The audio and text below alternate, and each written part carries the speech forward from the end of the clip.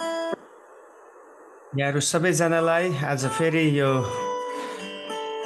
Online church history क्लासमा म स्वागत गर्न चाहन्छु र सम्पूर्णलाई जय मसीह। अनि विशेष हामी यसरी लगातार नबिराइकन यो चर्च हिस्ट्री क्लासलाई यहाँसम्म हामीले सिक्दै आउनलाई प्रभुले हामीलाई सहायता गर्नुभएको छ। हामी उहाँलाई धन्यवाद दिन चाहन्छौँ। अनि विशेष गरी हामी आज यो चर्च हिस्ट्रीको यो क्लासको अन्तिम क्लासमा हामी आज छौँ। हामीले हेरिसकेका छौँ कसरी परमेश्वरले इतिहासमा मण्डलीलाई सुरु गर्नुभयो अनि त्यो मण्डली कसरी बढ्दै बढ्दै बढ्दै आज संसारभरि फैलिए अनि के कस्ता चुनौतीहरूलाई मण्डलीले सामना गर्नु पर्यो, मण्डलीका बलियो पक्षहरूलाई पनि हामीले हेऱ्यौँ, मण्डलीको दुर्बल पक्षहरूलाई पनि हामीले विचार गर्दै थियौँ। मण्डलीमा सुरु भएका झुटा शिक्षाहरू, झुटो शिक्षकहरूको विषयमा, मण्डलीभित्र आएका विभिन्न प्रकारका विकृतिहरूको विषयमा र परमेश्वरले ठिक समयमा मण्डलीलाई सुधार गर्नुभएको विषयमा र विशेष गरी मण्डली कसरी संसारमा एसियन मुलुकहरूमा फैलिँदै गयो भनेर पनि हामीले गएको हप्तामा त्यो क्लासहरूलाई हेर्ने मौका पाएका थियौँ। हामीले एसिया महादेशमा विभिन्न देशहरूमा मण्डली बढेको कुराहरू, मण्डली सुरु भएको कुराहरू हामीले हेऱ्यौँ। विशेष गरी हाम्रो नेपाल, भारत, चाइना, अनि पाकिस्तान, बङ्गलादेश, मालदिभ्स, त्यसै गरी भुटान, अनि त्यसै गरी श्रीलङ्का है, यी देशहरूमा प्रभुले कसरी आफ्नो काम गर्नुभयो भनेर हामीले हेर्ने मौकाहरू पायौँ। सो आज हामी अरू महाद्वीपहरूमा कसरी प्रभुको काम बढे भनेर हामी हेरौँ। अनि म यहाँहरूको बिचमा फेरि पनि स्क्रिनलाई सेयर गर्न जाँदैछु ताकि हामीले पढ्ने सिक्ने कुराहरू चाहिँ हामी हेरेर अनि त्यसलाई नोट गर्न पनि सक्छौँ। विशेष गरी हामीले एसियाका सबै राष्ट्रहरूलाई हेर्न सकेनौँ। एसिया महादेशमा चाहिँ हामी मोटामोटी 50वटा देशहरू या 50वटा साना ठुला राष्ट्रहरू हामी एसिया महादेशमा पाउँछौँ, जसमा नेपाल, भारत, भुटान, श्रीलङ्का, मालदिभ्स, बङ्गलादेश, पाकिस्तान, अफगानिस्तान, चीन, जापान, दक्षिण कोरिया, उत्तर Korea, Singapore, Malaysia, Thailand, Philippines, Armenia, Cambodia, Azerbaijan, Bahrain, Brunei, Hong Kong, Macau, Taiwan, Georgia, Indonesia, Iran, Iraq, Israel, Jordan, Kazakhstan, Kuwait, Kyrgyzstan, Laos, Lebanon, Mongolia, Burma, ओमन, प्यालेस्टिन या प्यालेस्टाइन पनि भनिन्छ, साउदी अरब, कतार, सिरिया, ताजिकिस्तान, टिमोर लोरेसे, टर्की, तुर्कमेनिस्तान, संयुक्त अरब emirates,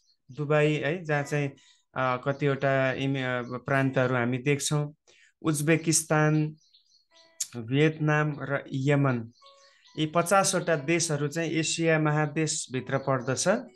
अनि यी महादेशहरूमा चाहिँ सुसमाचारहरू पुगे, मण्डलीहरू सुरु भयो। त्यसमा केही देशहरूलाई हामीले हेऱ्यौँ, सबै देशहरूलाई अब हरेकलाई हामी केलाउन सक्दैनौँ, तर एउटा जानकारीको लागि मैले यहाँहरूलाई एसिया महादेशमा भएका राष्ट्रहरूको नाम यहाँ दिएको छु। अनि हामी आज विशेष गरी अझै हामी अगाडि बढ्ने क्रममा आज हामी अन्तिम क्लासमा पनि छौँ। सो हामी एकदमै अन्य महादेशहरूमा भएका मण्डलीहरू, द चर्चेस अफ अदर कन्टिनेन्ट्स है, अरू महादेशहरूमा, अरू प्रान्तहरूमा मण्डलीहरू कसरी, मण्डलीहरूको अवस्था कस्तो छ, सुसमाचार कसरी पुगे, त्यहाँको ख्रिस्टान गतिविधिहरू कस्तो छ भन्ने कुराहरू आज हामी समराइज गरेर सारांशमा ती कुराहरूलाई हेर्ने कोसिस गर्नेछौँ। सबैभन्दा पहिले हामी एसियालाई हामीले हेरिसक्यौँ। अब हामी अफ्रिका महादेशतिर जाउँ। अफ्रिका महादेश भनेपछि तपाईँले यहाँ बुझ्न सक्नुहुन्छ है, अब यहाँको म्याप तपाईँले देख्नुहुन्छ अफ्रिका कन्टिनेन्टको। अनि यहाँ धेरै देशहरू छ, अहिले हामी हेर्नेछौँ अफ्रिकामा कुन कुन देशहरू छ। अनि पर्टिकुलर एउटा देशको विषयमा हामी हेर्दैनौँ, ओभरअल हामी जेनरल वेमा हामी हेर्दैछौँ कि अफ्रिकामा सुसमाचारको भूमिका कस्तो छ। अफ्रिकाको मण्डलीको कुरा गर्दा प्रेरित 8 अध्यायमा फिलिपले इथियोपियाका नपुंसकलाई बाटोमै सुसमाचार सुनाई बप्तिस्मा दिएको हामीलाई याद आउँछ। हेर्नुहोस्, पहिलो अफ्रिकामा सुसमाचार पुर्याउनको निम्ति नियुक्त भएको व्यक्ति चाहिँ इथियोपियाका नपुंसक जो अफ्रिकाबाट बिलङ गर्दथे। उनी यरुसलेममा चाडमा गएर फर्किँदै गर्दाखेरि प्रभुको आत्माले फिलिपलाई भन्नुहुन्छ, गएर तैँले त्यो नपुंसकलाई सुसमाचार सुना। And Philip went to that person to share the gospel, and he received gospel, he received Christ, and he said, I want to take a baptism. Who can stop me to take a baptism? बप्तिस्मा लिन मलाई कसले रोक्न सक्छ? म बप्तिस्मा लिन चाहन्छु। He decided, नपुंसकले डिसाइड गर्छ।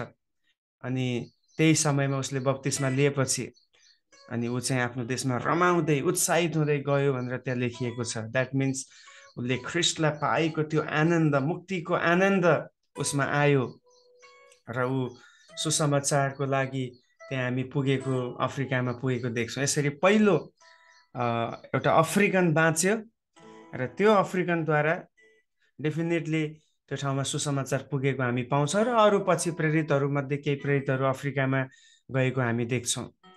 पहिलो शताब्दीदेखि नै क्रिस्चियनहरूको प्रवेश भएको छ अफ्रिकामा है। त्यहाँ क्रिस्चियनहरूको भूमिका हामी देख्छौँ, गएको कुराहरू, पुगेको कुराहरू हामी देख्छौँ। भने चौथौँ शताब्दीमा आउँदा उल्लेखनीय परिवर्तनको लहर चलेको थियो। त्यहाँ धेरै अब प्रेरितको समय पछि पनि विशेष गरी चौथो शताब्दीतिर निकै सुसमाचारले त्यो ठाउँलाई हलचल गरेको, त्यहाँ मण्डलीहरू वृद्धि भएको, धेरै ट्रेनिङ सेन्टरहरू सुरु भएको हामीले इतिहासमा हेर्दै आएका थियौँ। तर 7औं शताब्दीमा आइपुग्दाखेरि इस्लामको उदयले यहाँका क्रिस्चियन विस्तारमा ठुलो आघात पुगेको थियो। हेर्नुहोस्, अब 7औं शताब्दीमा जुन इस्लामिक धर्म सुरु भयो, त्यो धर्मले एकदमै जरा उगट्न, जरा गाड्न त्यहाँ पायो। त्यसले गर्दाखेरि निकै त्यहाँनिर चाहिँ क्रिस्चियन जुन एउटा मुभमेन्ट छ त्यसमा निकै ठुलो त्यहाँ असर परेको हामी देख्छौँ। यो प्रकारको एउटा माहौल अफ्रिकामा भएको थियो। सन् 1900 क्रिस्चियनहरू केवल 10% मात्र भएको अफ्रिका अहिले 50% भन्दा बढी है बहुसङ्ख्या क्रिस्चियनहरू त्यहाँ छन्। हेर्नुहोस् त, अहिले बहुसङ्ख्या चाहिँ क्रिस्चियनहरूको नै छ त्यहाँनिर। प्रेज द लर्ड। हेर्नुहोस्, 1900 केवल 10% मात्र भएको ठाउँमा अहिले आउँदाखेरि 21औं शताब्दीमा आउँदा त्यहाँ चाहिँ बहुसङ्ख्यक चाहिँ लगभग 50%, more than 50% of the population are Christian in Africa continents. अफ्रिकामा सबैभन्दा अग्रसर मण्डली, एकदमै पावरफुल चर्च, एकदमै अगाडि बढेको चर्च चाहिँ क्यारिस्मेटिक पेन्टिकोस्टल मण्डली हो है। क्यारिस्मेटिक पेन्टिकोस्टल मण्डली जसले प्रार्थना, सुसमाचार र आश्चर्य कर्ममा जोड दिन्छ।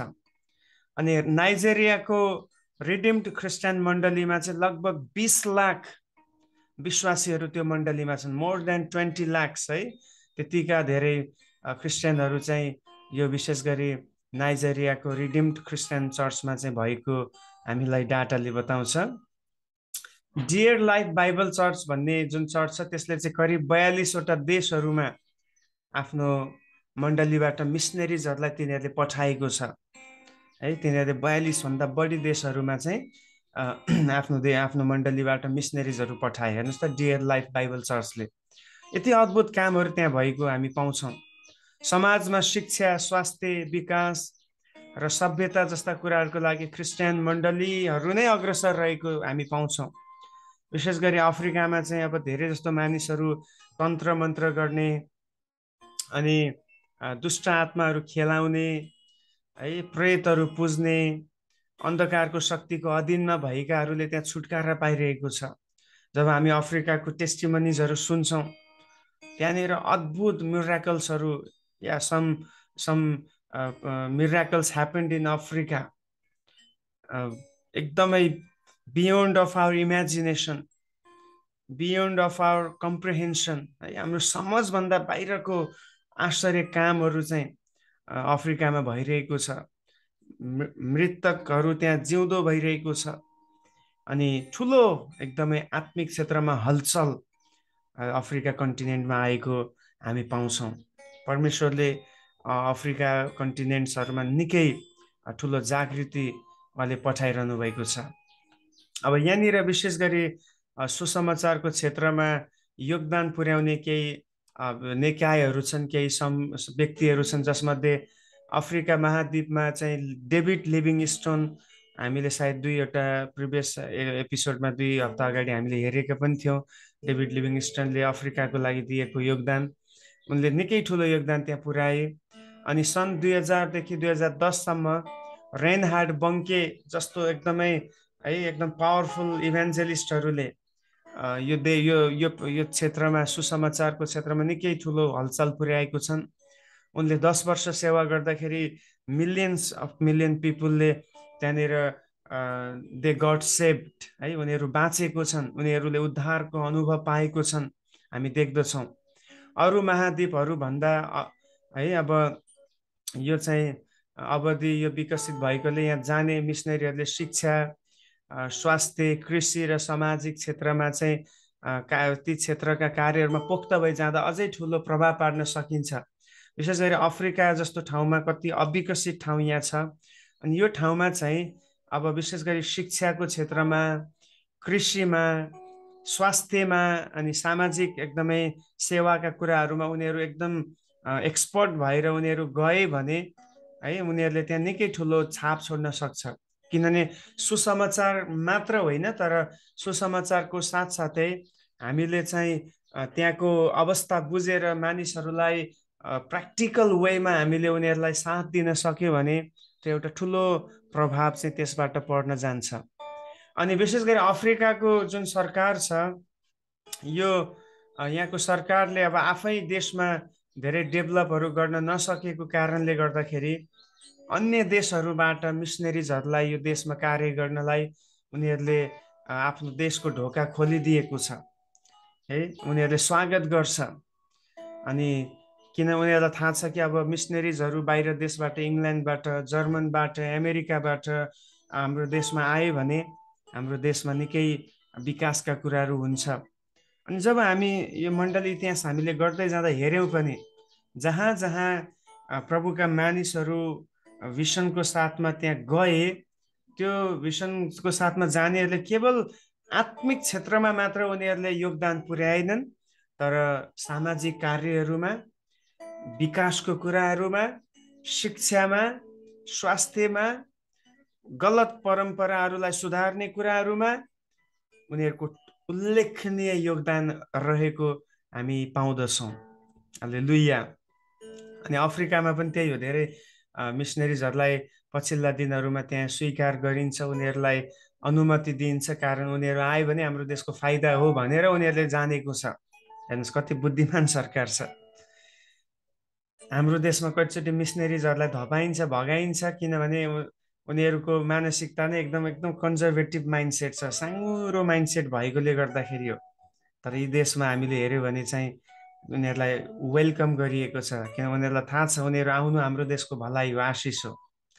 अनि सुसमाचारले उल्लेखनीय स्थान हासिल गरे तापनि अझै केही जातिहरू छन् अफ्रिकामा जसका सुसमाचार पुग्न बाँकी नै छ, र उनीहरू सम्पूर्ण अफ्रिकन राष्ट्रहरूमा फैलिएर उनीहरू स्प्रेड भएर बसेको अवस्था छ। अनि यो इतिहास हामीले सिक्दै जाँदाखेरि जुन जातिहरूलाई, जुन क्षेत्रमा, जुन भूगोलमा सुसमाचार पुग्न बाँकी छ, हामीभित्र एउटा बोझ आउन सकोस् है, हामी त्यो जातिहरूको लागि प्रार्थनामा पनि उचाल्न सकौँ। अब विशेष गरी इमेजिगेन र बर्बर भन्ने एउटा, इमेजिगेन वा त्यसलाई बर्बर पनि भनिन्छ, यो एउटा समुदाय छ। यो जातिहरू, यो मानिसहरू चाहिँ 76वटा ससाना जातिहरूमा विभाजित छन्। यो बर्बर भन्ने मानिसहरू चाहिँ 76वटा ससाना जातिहरूमा विभाजित छन्, र उत्तरी अफ्रिकी राष्ट्रहरू विशेष गरी 17वटा देशहरूमा यिनीहरू छरिएर रहेका छन्। यिनीहरू अफ्रिकाका आदिवासीहरू हुन्। यिनमा विशेष गरी क्याबिल, सिल्हा र साबियाहरू पर्दछन्, जोहरूलाई सुसमाचार सुन्न बाँकी छ, जोहरूलाई प्रभुको काम उनीहरूले देख्न बाँकी छ, उनीहरूले मुक्तिको खबर पाउन बाँकी छ। त्यस कारण तपाईँ र मैले किन प्रार्थना नगर्ने यो जातिको लागि? प्रभु, यिनीहरूको हृदय तपाईँले तयार गरिदिनुहोस्। र यिनीहरूसम्म पुग्नको लागि यिनीहरू त तयार छ, तर पुर्याउने मान्छे, सुनाउने मान्छे भएन भने कसले सुनाउने? तपाईँले मिसनरिजहरूलाई पुर्याउनुहोस् त्यो ठाउँमा भनेर हामीले प्रार्थना किन नगर्ने? त्यसपछि तामासेक भन्ने, हेर्नुहोस् त, मध्य सहारा मरुभूमिमा बस्ने यी मानिसहरू चाहिँ 8वटा देशमा 30 लाखको सङ्ख्यामा रहेका छन्। यो तामासेक भन्ने मानिसहरू, यिनीहरू 16वटा ससाना जातिहरूमा विभाजित छन्। 30 लाख मान्छेहरू 16वटा जातिमा विभाजित छन् र धेरै कमले मात्र सुसमाचार पाएका छन्। यी बाहेक बलान्ता, मन्ड्याक, पपेल, जोला, नालु जस्ता यस्तो अलि अनौठो नामहरू छ, अफ्रिकन नामहरू, जातिहरू। यी जातिहरूले चाहिँ कहिले पनि विश्वास यिनीहरूले गरेका छैनन्। अनि यहाँ चाहिँ सुसमाचार पुर्याउन बाँकी जातिहरू चाहिँ मान्डे, सोनिन्के, अच्छा यी अघि भनेको जातिहरूले चाहिँ विश्वास गरेको छन्, तर यहाँ केही जातिहरू छन् त्यहाँ चाहिँ मान्डे, सोनिन्के, सोङ्घाई, जोरमा, हाउसा र कनोरी, कन्नेबा, यस्ता यो नामहरू अब त्यति हामीसँग फ्यामिलियर नामहरू होइन, तर यस्तो जातिहरूले चाहिँ सुसमाचार सुन्न बाँकी छ है। अब केहीले चाहिँ थोरैले सुनेको छन्, यो बलान्ता, मन्ड्याक, पपेल भन्नेहरूले, तर बिल्कुलै सुसमाचार नपुगेकाहरू चाहिँ यस्तो तलकोहरू, यो मान्डे, सोनिन्के, सोङ्घाई, जोरमा, हाउसा, कनोरी, कनेब्बा भन्ने जातिहरूलाई चाहिँ हामीले उनीहरूलाई प्रार्थनामा धेरै उचालौँ, किनभने यिनीहरूले सुसमाचार सुन्नुपर्छ, यिनीहरूले प्रभुको राज्यलाई पाउनुपर्छ, यिनीहरू कोही पनि नष्ट हुनु हुँदैन भनेर तपाईँले र मैले बोझको साथमा प्रार्थना गर्न सकेका हौँ। यसरी हामी अफ्रिकामा देख्छौँ यी कुराहरू है। अब अफ्रिका महादेशमा चाहिँ 58वटा राष्ट्रहरू रहेछन्। सबैभन्दा बढी देशहरू भएको चाहिँ अफ्रिकन महादेश नै हो। हेर्नुहोस् त, त्यहाँ के नामहरू छ, देशको नामहरू हामीलाई जानकारी पनि हुन्छ र हामीलाई त्यो देशहरूको नाम लिएर प्रार्थना गर्न पाउँछौँ र हाम्रो माइन्ड सेटमा पनि हुन्छ कि एसियामा यो देशहरू रहेछ, एसियाका देशको विषयहरू यो रहेछ, अफ्रिकामा यो देश रहेछ, युरोपमा यो रहेछ, अस्ट्रेलियामा यो रहेछ, हामीलाई बुझ्न एउटा जानकारी पनि हुन्छ।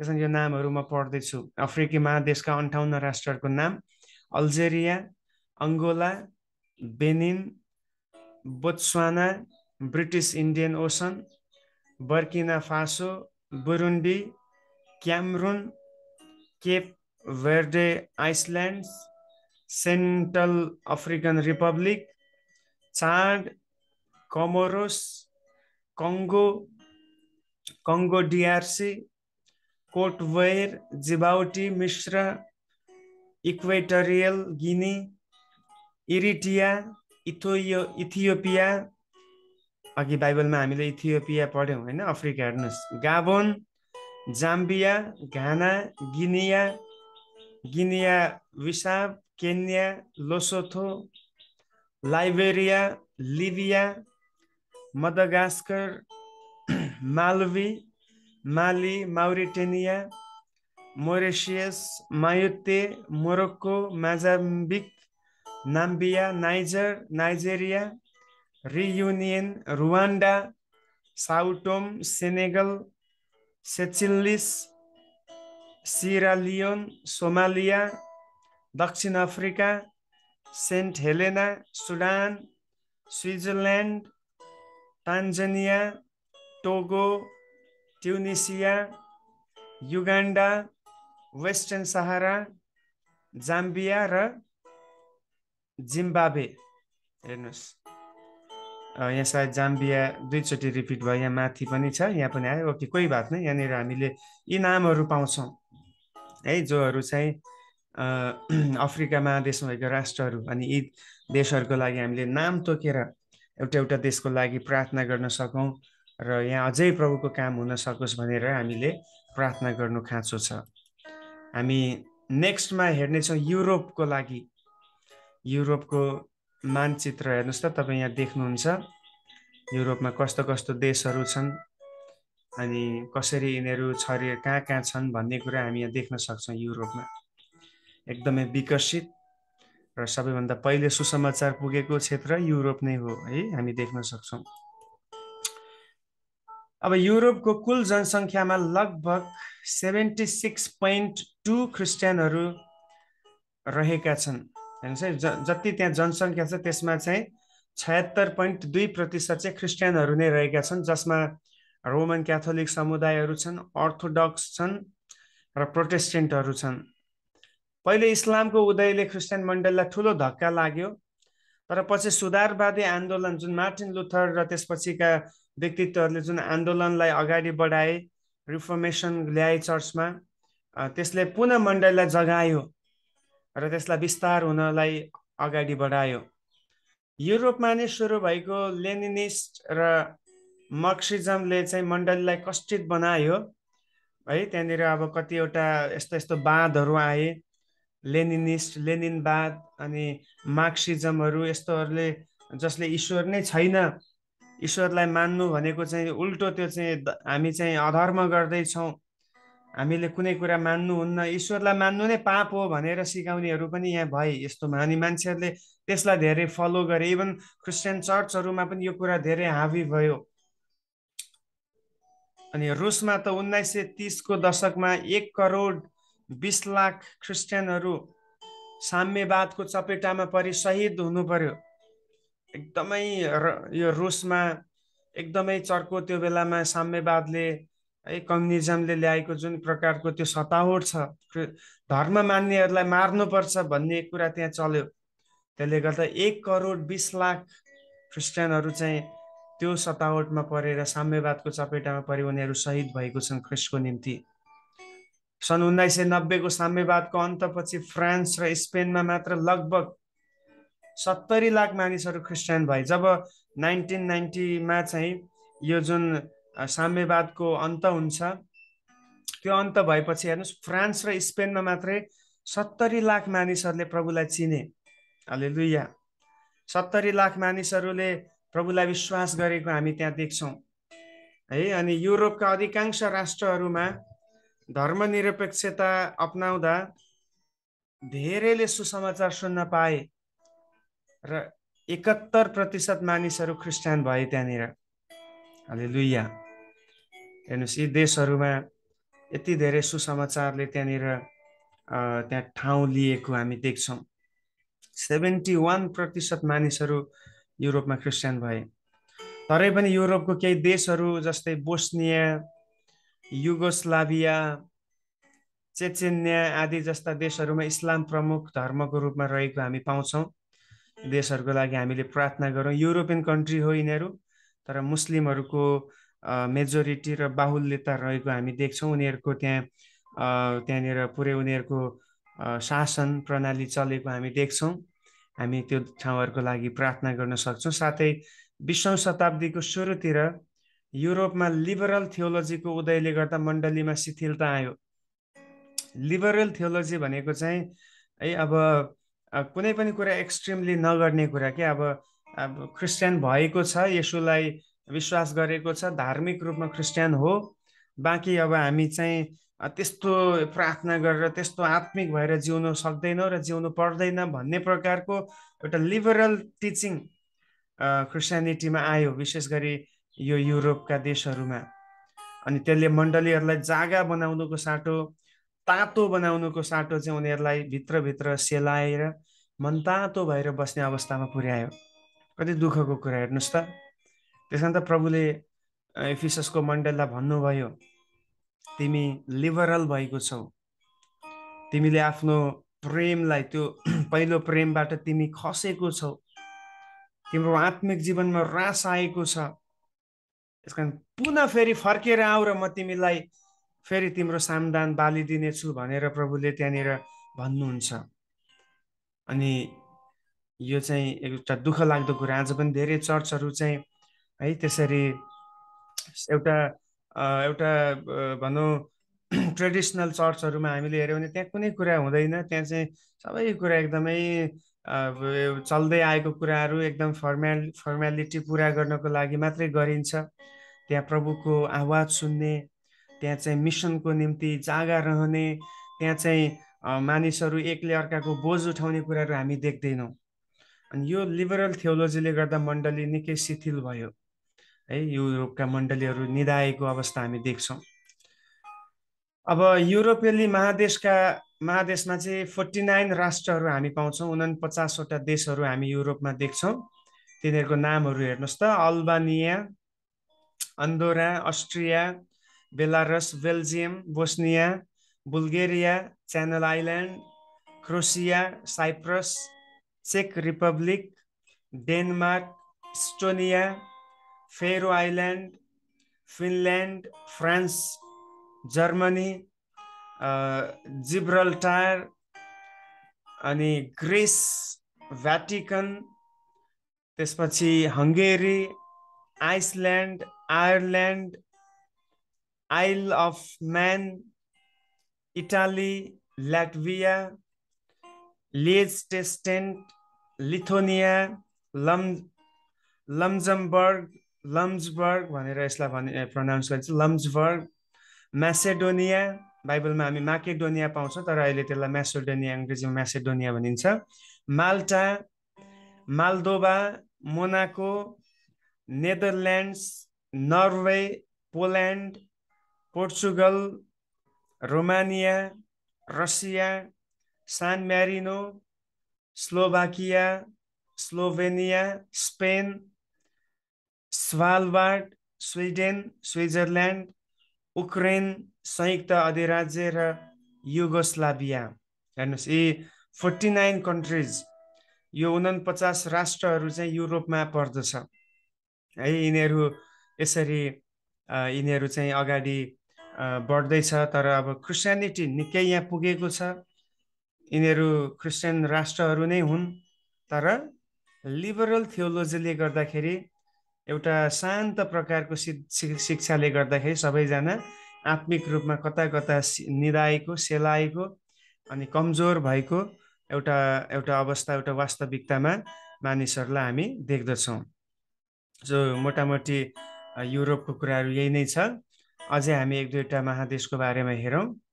ल्याटिन अमेरिका अथवा साउथ अमेरिका पनि भनिन्छ ल्याटिन अमेरिकालाई। ल्याटिन अमेरिकाको बारेमा तपाईँले यहाँ त्यसको म्याप देख्न सक्नुहुन्छ, कहाँदेखि कहाँसम्म फैलिएको छ अनि कस्तो कस्तो देश, कति भूभाग ओगटेको छ। सबैभन्दा ठुलो चाहिँ ब्राजिल रहेछ है, त्यसले धेरै ठाउँ ओगटेको छ। अनि अर्जेन्टिना पनि त्यत्तिकै छ, मेक्सिको पनि छ है। यिनीहरू चाहिँ ल्याटिन अमेरिका भन्दा साउथ अमेरिका भनेर हामी बुझ्न सक्छौँ। अमेरिका दुई भागमा विभाजित छ, नर्थ एन्ड साउथ। अब यहाँ एउटा हामीले बुझ्नुपर्ने कुरा के छ भन्दाखेरि है, अब क्रिस्चियन विश्वासलाई चाहिँ मानिसहरूले, अब विशेष हाम्रो नेपाली र इन्डियन मानसिकतामा चाहिँ के छ भने, क्रिस्चियन विश्वास चाहिँ अमेरिकन धर्म हो भनेर भन्ने गर्छन्। यो चाहिँ अमेरिकाको धर्म पनि भनेको छ। तर जब हामी कुरा गर्छौँ, येशू जन्मदाखेरि अमेरिका पत्तो नै लागेको थिएन। जुन बेला येशूको जन्म भयो, अमेरिका भन्ने देश कहाँ छ भनेर मान्छेलाई थाहा पनि थिएन। पछि 15औं शताब्दीमा हामीले गएको समयमा इतिहासमा पनि हेऱ्यौँ, त्यो विषयसँग सम्बन्धित भएर कोलम्बस भन्ने व्यक्ति, जसले, तिनीहरू चाहिँ नोमाड्सहरू थिए, देशहरूमा बसाइ सर्दै विभिन्न ठाउँमा जाने व्यक्तिहरू थिए। यो कोलम्बसले बसाइ सर्दै जाँदाखेरि चाहिँ अमेरिका पत्ता लगाएको हामीले पाउँछौँ। 15औं शताब्दीमा आउँदा है, क्रिस्चियनिटी सुरु भएको 1500 वर्षपछिको कुरा हो यो। सुरुकै वर्षहरूमा सुसमाचार विस्तारको काम तीव्र भयो र मन्दिरहरू र अन्य धर्मका संरचनाहरूलाई त्यहाँ नष्ट पारियो। यसरी नामले मात्र भए तापनि त्यहाँ चाहिँ धेरै अमेरिकनहरूले, क्रिस्चियन बने, उनीहरूले विश्वास गर्न थाले है। उनीहरू चाहिँ इभन नेमसेक है, एउटा नामधारी क्रिस्चियन, उनीहरू नोमिनल क्रिस्चियनको रूपमा उनीहरू भएको हामी देख्छौँ। अनि यहाँनिर चाहिँ यिनीहरू एकदमै नयाँ जन्मको अनुभव भन्दा पनि अब बुवा क्रिस्चियन, बुवा पछि छोरा पनि क्रिस्चियन भन्ने हिसाबले क्रिस्चियन बनेकोहरू हामी देख्छौँ। एटलिस्ट तर क्रिस्चियन राज्य चाहिँ हो, त्यसको लागि पनि प्रभुलाई धन्यवाद होस्। सो अमेरिकन धर्म होइन क्रिस्चियन धर्म, गोराहरूले मान्ने धर्म होइन क्रिस्चियन धर्म। यो त एसियाबाटै हामीले हेरौँ, एसिया महादेशमै पर्छ इजरायल, जहाँबाट सुरु भयो। अमेरिका त धेरै पछि पत्ता लागेको हो। अनि राज्यद्वारा नै सेवामा नियन्त्रण सुरुको समयमा थियो। भनेको अर्थ त्यहाँ जुन एउटा मोनार्की सिस्टम थियो, राज शासन थियो। राजाहरूले नै मण्डलीलाई चलाउने, बिसपहरू नियुक्त गर्ने, अनि इभन उनीहरूको लागि पैसाहरूको इन्तजाम सरकारको ढुकुटीबाट जाने गर्थ्यो। अनि उनीहरूले मण्डलीमा उठेको भेटीहरू त्यहाँको सबै फन्डलाई पनि उनीहरूले त्यहाँनिर त्यहाँको आफ्नो उसमा उनीहरूले माग्दथ्यो है। उनीहरूले चाहिँ सबै कुराहरू मण्डलीबाट उनीहरूले हिसाबहरू माग्थे। अनि त्यसपछि त्यहाँनिर चाहिँ पुरोहितहरूलाई नियुक्त गर्दाखेरि राजाले नै अभिषेक गर्नुपर्ने कुराहरू त्यहाँ हामी देख्छौँ। जसरी हामीले सुरुको समयमा हेऱ्यौँ, एउटा चाहिँ पेपसी छ, पोपलाई सर्वोच्च अधिकार दिएको। अर्को चाहिँ राजालाई नै अधिकार दिएको हो। त्यहाँको जुन अब प्रेसिडेन्ट हुन्छ, त्यहाँको जुन एम्परर हुन्छन्, सम्राटहरू हुन्छ, उनीहरूलाई नै सबै मण्डलीमाथि पनि अधिकार गर्न दिएको दुईटा मण्डली हामी देख्छौँ। पूर्वीय र पश्चिमी मण्डलीहरूको अलग अलग कुरा छ। पश्चिमी मण्डलीहरूले चाहिँ पेपसी सिस्टमलाई चलायो, पोपलाई सबै अधिकार दिने, इभन राजाहरू पनि पोपको अधीनमा बस्ने कुरा। तर यता पूर्वीय भेगका मण्डलीहरूले चाहिँ एम्पररहरूलाई है, सम्राटहरूलाई नै मण्डलीमा राज गर्ने अधिकार दिएको हामी देख्छौँ। सो सुरुको समयमा अमेरिकन यो दक्षिण अमेरिकातिर चाहिँ राजाहरूले नै सबै कुरालाई शासन गर्ने गर्थ्यो। अनि त्यहाँ चाहिँ अब मण्डलीका पुरोहितहरू चाहिँ जन्मजात नै स्पेनिस नै हुनु पर्थ्यो, किन स्पेनिसहरूकै भूभाग स्पेनिसहरूको नै त्यहाँनिर बाहुल्यता हामी देख्छौँ। अनि अरू जातिहरूले मौका पाउँदैन थिए, यस्तो अवस्था थियो। अनि 19औं शताब्दीमा सम्पूर्ण ल्याटिन अमेरिकाले स्वतन्त्रता पाइसकेको थिए। स्वतन्त्रता पायो। स्वतन्त्रता सँगसँगै जिम्मेवारीहरू पनि थपियो। जब स्वतन्त्रता पाउँछ त्यहाँ जिम्मेवारीहरू पनि बढ्न थाल्छ र अनगिन्ती समस्याहरू पनि भित्रिए मण्डलीमा। मण्डलीले राज शासनबाट छुटकारा पायो, तर आफै चल्न नसकी उनीहरू रोमको पेपसीसँग सम्झौता गर्नु पर्यो। पेपसी, तपाईँले यो शब्द बुझिसक्नुभयो। पेपसी भनेको पोपलाई सर्वोच्च अधिकार दिने कुरा अथवा पोपको अन्डरमा सबै कुरा चल्ने कुरा भनेर बुझिन्छ है। अनि उनीहरूले राज शासनबाट चाहिँ सिधै पेपसीको अधीनमा उनीहरू गए, ल्याटिन चर्चहरू, ल्याटिन अमेरिकन मण्डलीहरू। मिसनको कामको निम्ति अब राज्यबाट बजेट बन्द भयो, किन राज शासन बन्द भयो त्यहाँ, त्यस कारण त्यो बजेट पनि बन्द भयो। त्यसमा मण्डलीले आफै अब व्यवस्था गर्नुपर्ने भयो। मिसनको कामको लागि मण्डली नै खडा हुनु पर्यो, जुन कुरा सजिलो थिएन है, गाह्रो थियो। मण्डलीभित्र भएकाहरूमा पनि विभाजन आयो। अनि कतिले चाहिँ स्वतन्त्रताको माग गर्थे, कोही चाहिँ गर्दैनथे। अब कोहीले भन्थे होइन, हामीलाई राज शासनमै रहेर हामी राजाको अधीनमै भएरै हामीले सेवा गर्नुपर्छ, त्यो हाम्रो लागि सहज र सजिलो छ भनेर पनि भन्थे।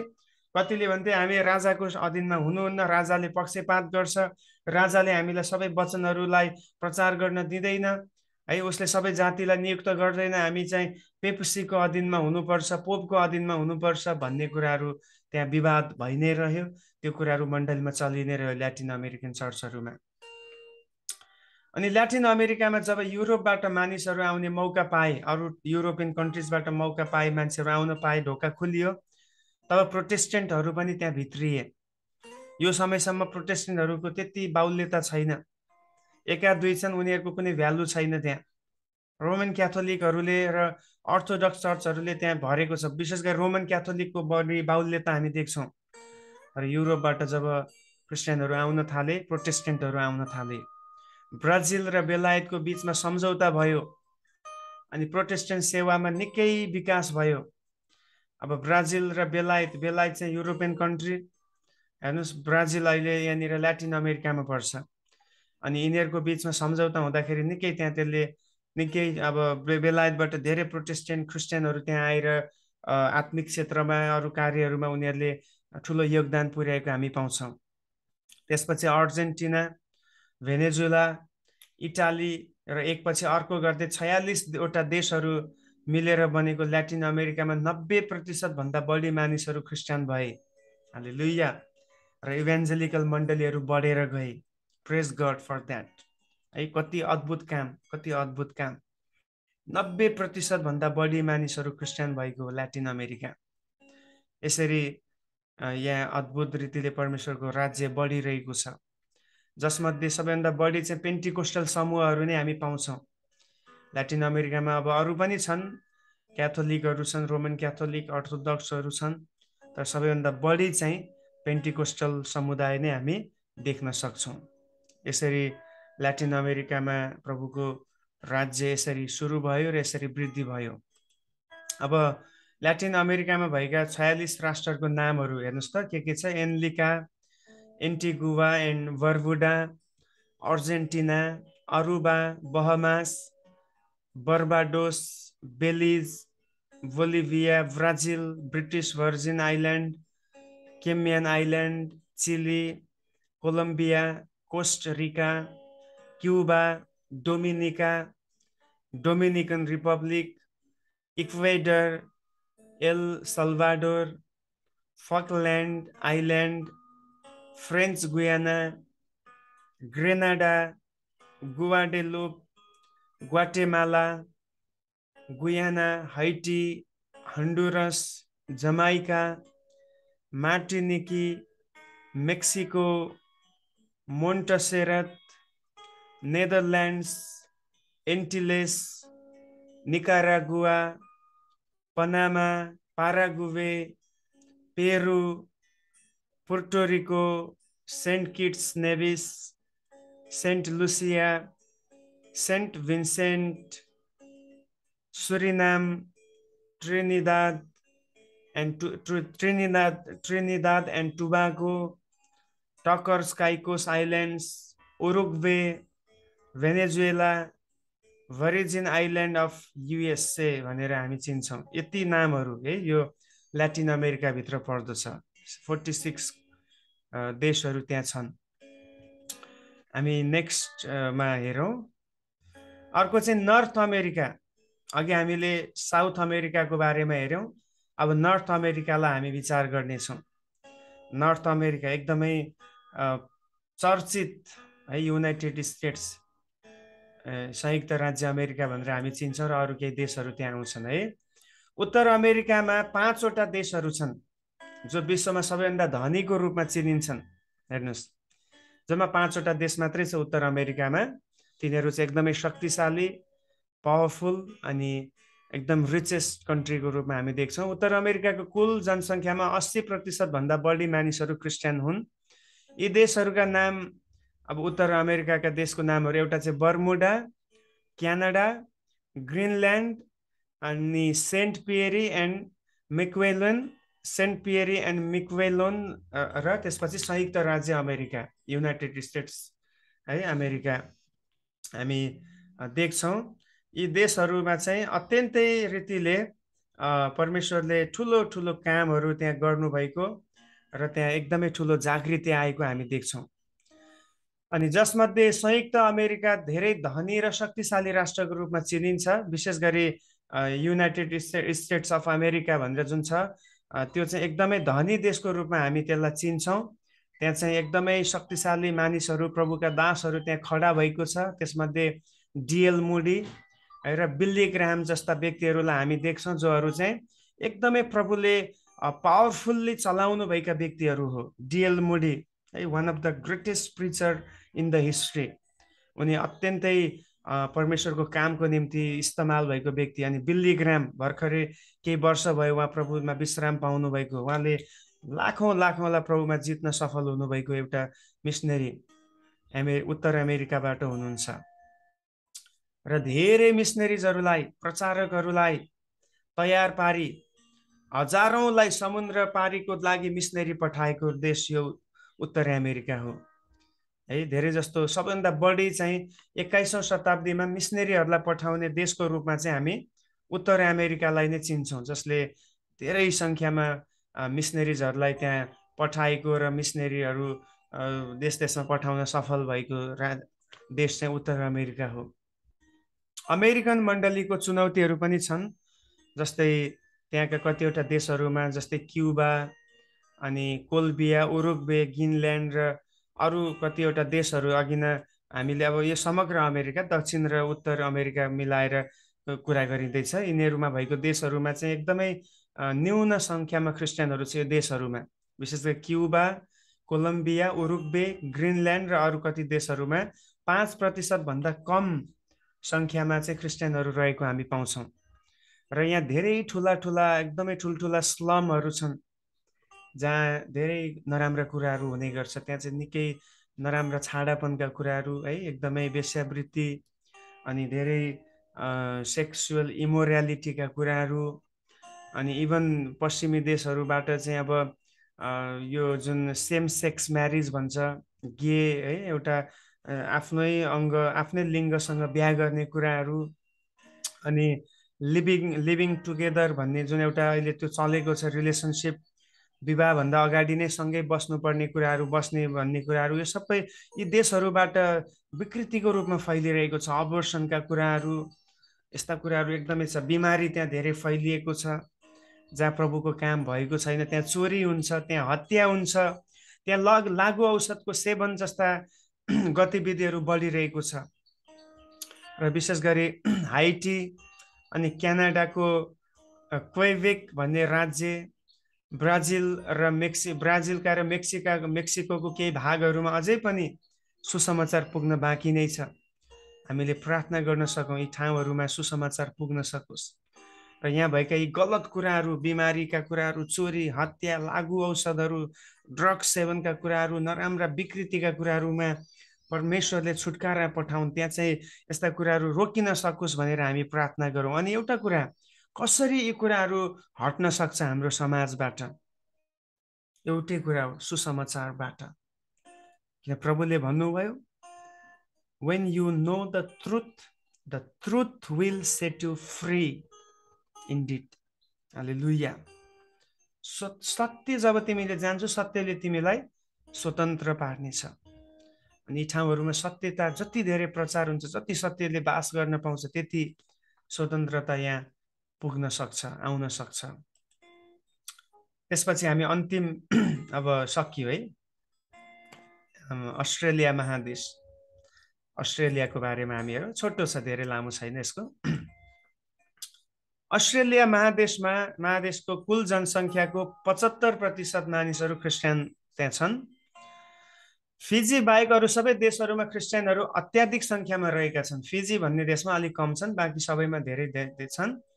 अनि मिसनरीहरूको अथक प्रयासको कारण 19औं शताब्दीको अन्तसम्म प्राय राष्ट्रहरू क्रिस्चियन भइसकेको छ। अस्ट्रेलियाका राष्ट्रहरू चाहिँ है, हामी प्रभुलाई धन्यवाद दिउँ यसको लागि, अस्ट्रेलियाको लागि। अनि अब अस्ट्रेलियामा चाहिँ 29 साना साना राष्ट्रहरू त्यहाँ छन्। ती नामहरू हेर्नुहोस् त के छ। अमेरिकन समोआ, अस्ट्रेलिया आफै एउटा देश भइगयो।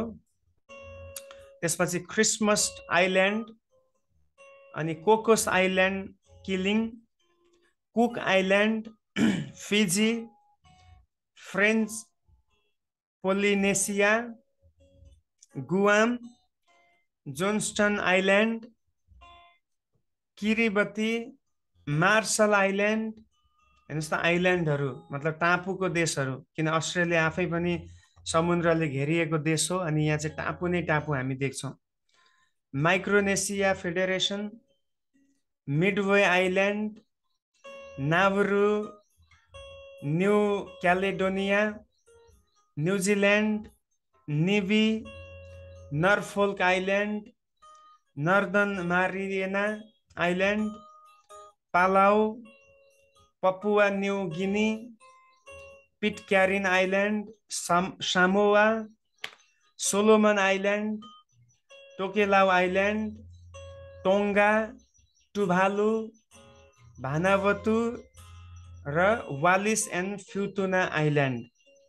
यो एकदम अनौठो नाम। कति नाममा म पनि पहिलोचोटि यहाँनिर अहिले बोल्दैछु। मैले यस कारणले लेखेँ ताकि मेरो पनि प्र्याक्टिस होस्।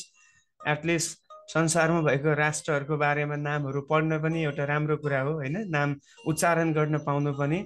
अनि यी राष्ट्रहरू चाहिँ अस्ट्रेलिया महादेशमा पर्छ भनेपछि अब तपाईँले बुझ्न सक्नुहुन्छ टोटल कतिवटा देशहरू छ पुरा संसारमा, विश्वमा भनेर है। हामीले हेऱ्यौँ, एसियामा 50वटा राष्ट्रहरू देख्यौँ, अफ्रिकामा सायद 56वटा थियो यदि मैले भुलेको छुइनँ भने। त्यसै गरी युरोपमा कति 49वटा थियो होइन। त्यसपछि नर्दर्न अमेरिकामा साउदर्न अमेरिकामा यस्तै कति थियो, मैले अहिले एक्ज्याक्ट बिर्सेँ। म फेरि एकचोटि यहाँ स्क्रिनमा हेरि नै हाल्छु ताकि हामीलाई याद होस् भनेर होइन। यहाँनिर हामीले हेर्नुपर्छ। अब उत्तर अमेरिकामा त 5वटा मात्रै थियो, तर साउदर्न अमेरिकामा चाहिँ 46वटा थियो, 46वटा। अनि अन्तमा हामीले अस्ट्रेलियामा हेरेका थियौँ, अस्ट्रेलियामा चाहिँ लगभग कतिवटा थियो, 29वटा हामीले पायौँ। यी सबै विश्वमा भएका देशहरू हो। अनि हामीले मोटामोटी देख्यौँ एसिया महादेश, युरोप, अफ्रिका, त्यसपछि अमेरिका दुई भागमा विभाजित छ, ल्याटिन र मतलब साउदर्न र नर्दर्न, अनि त्यसपछि अस्ट्रेलिया महादेश। यी सबै देशहरू हामी देख्छौँ। र मोटामोटी हाम्रो चर्च हिस्ट्री अब यहाँ सकिएको छ। अनि म आशा गर्छु यो चर्च हिस्ट्रीको एकदमै लामो सिरिज हामीले हेर्न पायौँ सुरुदेखि अन्तसम्म। र फेरि पनि मैले भन्दैछु, हामीले एकदम सूक्ष्म यहाँ अध्ययन गरेको छैनौँ, एउटा एउटा कुरालाई, भित्री कुरालाई के लागेको छैन, ओभरअल वेमा है के कुराहरू मण्डली जगतमा इतिहासमा घटे, अनि कस्ता कस्ता प्रभावहरू आए, अनि त्यसका असरहरू के हुन् भन्ने कुराहरू मात्रै हामीले समेटेर हेरेका हौँ। अब यो सबै डिटेलमा हेर्नको लागि हामी कुनै अहिले यहाँनिर विशेष त्यो विषयमा पिएचडी हासिल गर्न खोजेको पनि होइन, एउटा जेनरल नलेज यहाँले पाइसक्नु भएको छ। र जतिजनाले यो चर्च हिस्ट्री क्लासलाई तपाईँले सुरुदेखि कन्टिन्यू सिक्नु भएको छैन, म humbly I want to request humbly to every one, तपाईँ सुरुदेखि नै जानुहोस्, अनि पार्ट 1देखि सिरिज 1देखि नै तपाईँले हेर्नुहोस्। त्यसपछि मात्रै तपाईँले एउटा पूर्ण एउटा चित्र है, मण्डली इतिहासको पूर्ण चित्र तपाईँले पाउनुहुन्छ। बिचमा तपाईँको छुटेको छ भने पनि तपाईँले युट्युबमा यो लिङ्कहरू पाउनुहुन्छ। तपाईँले यो सिक्नको लागि म उत्साह दिन्छु। अनि आज हामीले सिकेको कुराको लागि धन्यवाद गरौँ परमेश्वरलाई। हामीले लगातार यसरी नबिराइकन हामीले यसरी चर्च हिस्ट्रीलाई हामीले पुरा गर्न सफल भयौँ। हामीले भाग 1देखि लिएर है, हामीले भाग 24, आज हाम्रो 25 एपिसोड हो, 25 भागसम्म प्रभुले हामीलाई सहायता गर्नुभएको छ। हामी सबै कुराको लागि धन्यवाद दिँदै एकचोटि फेरि यी सबै महादेशहरूको लागि हामी प्रार्थना गरेर अनि हामी यसलाई यहीँनिर हामी विसर्जन गर्नेछौँ। परमेश्वर, हामी धन्यवाद गर्छौँ यसरी हामीलाई तपाईँले अनुग्रह गर्नुभयो। हामीलाई मण्डली इतिहास प्रभु, मण्डली सुरु भएदेखि लिएर अहिले 21औं शताब्दीको अवस्थासम्मको मण्डलीहरूलाई हेर्नलाई, अध्ययन गर्नलाई तपाईँले हामीलाई सहायता गर्नुभयो। अनि यो अध्ययनको क्रममा हामीले धेरै उत्साहहरू पाएका छौँ प्रभु। यो मण्डली इतिहासबाट अगाडि बढ्नको निम्ति, सेवकाईको निम्ति, हाम्रो आत्मिक जीवनलाई जागृतिको साथमा जिउनको निम्ति, मिसनको निम्ति हामी एकदमै रिभाइभ भएका छौँ। यसको लागि धन्यवाद गर्छौँ। अनि कति कुराहरूमा हामीलाई चेतावनी पनि छ प्रभु। धेरै प्रभु तपाईँका दासहरूले बाटो बिराउनु भयो, कतिले गलत डिसिजनहरू लिए, कतिले इन्टेन्सनल्ली अनइन्टेन्सनल्ली प्रभु तपाईँको प्रभु विरुद्धमा उनीहरू लागे। त्योबाट हामीलाई ठुलो प्रभु लेसन हामीले सिकेका छौँ। हाम्रो लागि ठुलो वार्निङ तपाईँले दिँदै हुनुहुन्छ। हामी त्यस्तो कदमहरूमा प्रभु, त्यस्तो चालहरूमा चल्नदेखि, त्यस्तो कुराहरू अपनाउनदेखि हामीलाई जोगाउनुहोस्। र साथै एउटा लक्ष्य र दर्शनले भरिएको जीवन हामी जिउन सकौँ। प्रभु, हामीलाई थाहा छ तपाईँले एउटा दर्शनको साथमा मण्डली सुरु गर्नुभएको छ। अनि त्यो दर्शन अहिलेसम्म बग्दै बग्दै बग्दै प्रभु यो चाहिँ हरेकमा सर्दै सर्दै आएको छ। अनि आज तपाईँले हामीलाई पनि त्यो दर्शनमा जिउने बनाउनु भएको छ। हामी आफ्नो छुट्टै दर्शन देख्दैनौँ, हामी तपाईँको दर्शनमा साझा छौँ। हामी तपाईँका एसोसिएट्सहरू हौँ, त्यो दर्शनलाई पुरा गर्ने सहकर्मीहरू हौँ। हामीलाई तपाईँको राज्यको निम्ति चलाउनुहोस्। म यति बेला प्रार्थना गर्छु यी सबै महादेशहरूको लागि, अहिले हामीले पढेका यी नामहरूको लागि। प्रभु, त्यहाँको एक्चुअल सिचुएसन अझै तपाईँ जान्नुहुन्छ, अहिले कस्तो छ। तपाईँको हस्तक्षेप यी देशहरूमा रहेको होस्। त्यहाँको गभर्मेन्टमा तपाईँको हस्तक्षेप रहेको होस्, मण्डलीमा तपाईँको हस्तक्षेप रहेको होस्, सुसमाचारले ठाउँ पाउन सकोस्, मानिसहरू आत्मिकताको निम्ति अगाडि बढ्न सकुन्। प्रभु, सांसारिक पापहरू र शैतानिक प्रभु सबै प्रकारको प्रलोभनहरूदेखि उनीहरू जोगिन सकुन्। म प्रार्थना गर्दछु। र म विशेष प्रार्थना गर्छु यो समयमा जतिजनाले नबिराइकन यो क्लासहरूमा भाग लिनुभएको छ, यो सबै सिक्ने कुराहरू उहाँहरूको लागि आशिषको कारण हुन सकोस्। र आउने दिनहरूमा उहाँहरूले पनि अरू धेरैलाई यो कुराहरू बुझाउन, सिकाउन उहाँहरूलाई सक्षम तुल्याउनुहोस्। सबै कुरामा हामी तपाईँलाई धन्यवाद दिन्छौँ। अनि धन्यवाद यतिका समयसम्म हामीलाई सहायता गर्नुभएको लागि। आदर महिमा प्रशंसा हामी तपाईँ प्रभुलाई दिँदै बिन्ती र प्रार्थनामा आशिष माग्छौँ येशू प्रभुको नाउँमा। आमेन आमेन।